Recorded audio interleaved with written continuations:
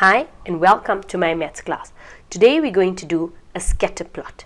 Now, in order to draw a scatter plot, you must understand that when they give you information, the first line would be your x and the second line would be a y.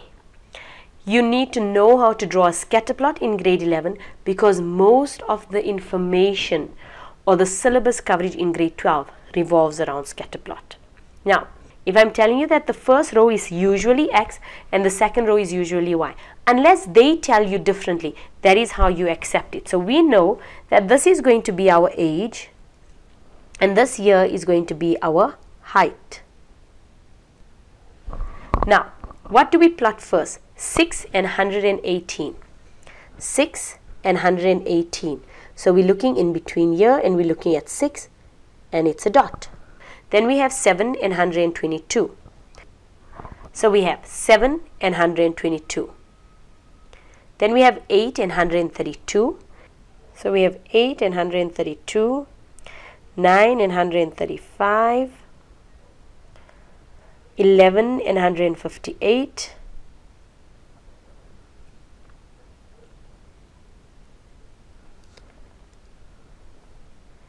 12 and 148,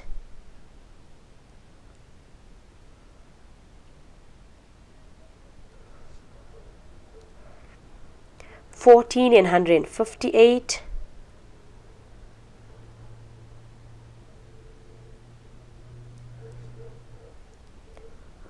15 and 161,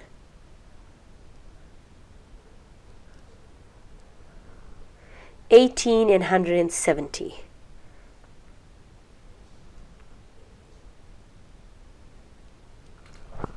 Now if you look at this data, you would see that it is basically creating a straight line.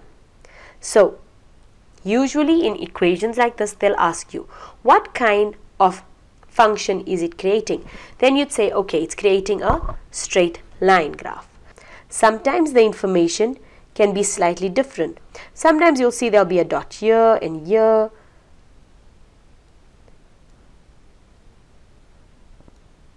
And then you'll see, it's actually creating a parabola.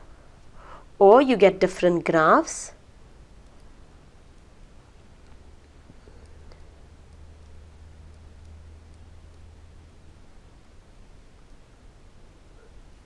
And you'll see it's creating like an exponential graph. Or it could be a straight line like the one we've just done.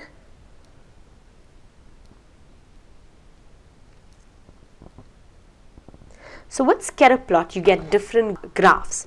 But the information is usually given to you. How do I know it's a straight line or parabola? If you can see, this line tends to be going straight. In grade 12, you would actually learn how to create the equation and then you'd learn from there. If you look, I would have also said that the graph tends to go straight this way also.